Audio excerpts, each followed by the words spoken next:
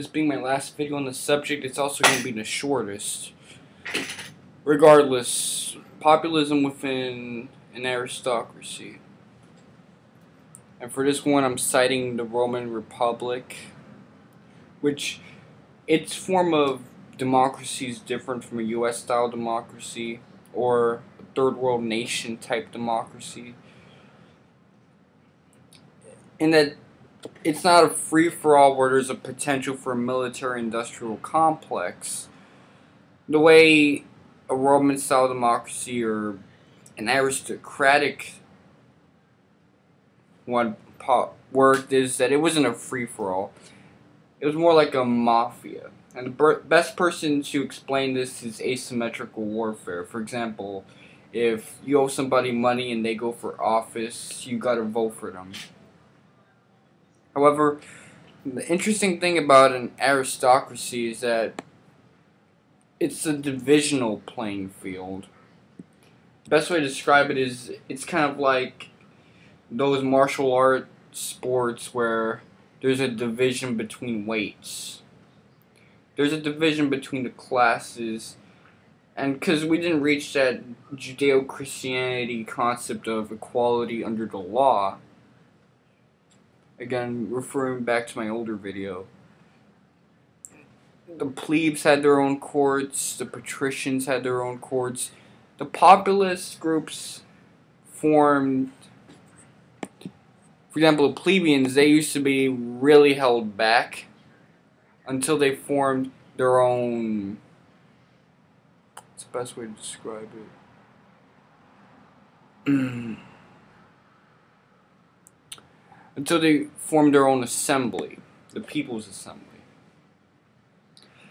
And that's basically how they were able to ascend in power. It wasn't just about taking the resources from everybody else, obtaining some privileges, obtaining the ability to get money from everybody else. It was more about them being able to ascend power to the point that they were able to become consuls.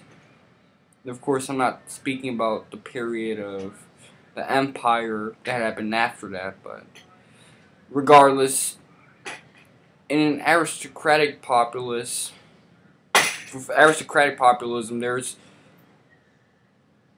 a bit of a, if I can call it, segregation within the classes, where they're segregated into divisions of law and power. And it's a good thing and it's also a bad thing as well, because that means that some people, you can't just ask for free shit. You have to earn your shit. With Rome, everyone has to act virtuous.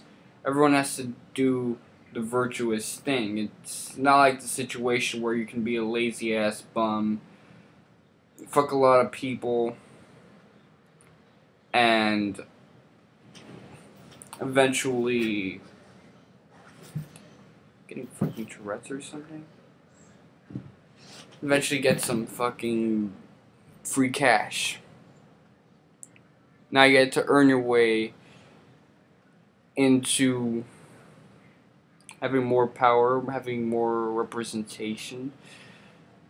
Sometimes who you marry, that matters. Sometimes what people say about you, what rumors are spreading, that also matters a lot.